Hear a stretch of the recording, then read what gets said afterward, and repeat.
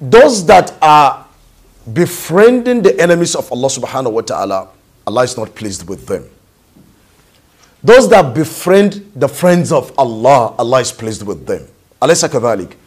أولئك كتب في قلوبهم الإيمان. For such He has written faith in their hearts. Allah subhanahu wa ta'ala has written Iman in their hearts. Yani Allah has put a rubber stamp of legitimacy on their Iman. Why? Because they do not befriend those that oppose Allah and His Messenger.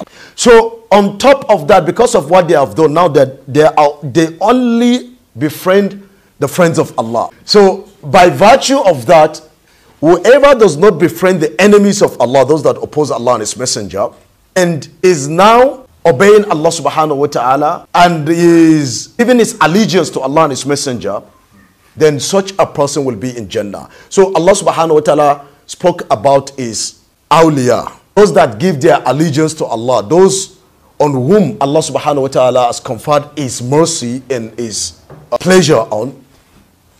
Allah says in Surah Yunus, Ala inna awliya Allah la khawfun alayhim wa la hum yahzanun. Behold, verily the awliya, the friends of Allah, la khawfun alayhim wa la hum yahzanun. This is their reward. There is no fear on them, neither shall they grieve. Now, what is this fear? Nothing will shake their iman. And this also is likened to إِنَّ الَّذِينَ قَالُوا Surah Fussilat, Quran 41. إِنَّ الَّذِينَ قَالُوا رَبُّنَا اللَّهُ ثُمَّ اسْتَقَامُوا تَتَنَزَّلُ عَلَيْهِمُ الْمَلَائِكَةُ أَلَّا تَخَافُوا وَلَا تَحْزَنُوا. Do not be afraid of what you're going to meet when you die, and do not be sad over what you're going to leave behind of your family and your estates.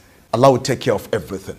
You are only given glad tidings of the beautiful things that you're going to meet in your grave before the ultimate gift of Jannah. And what you leave behind, Allah will take care of them. Why? Because you are a friend of Allah.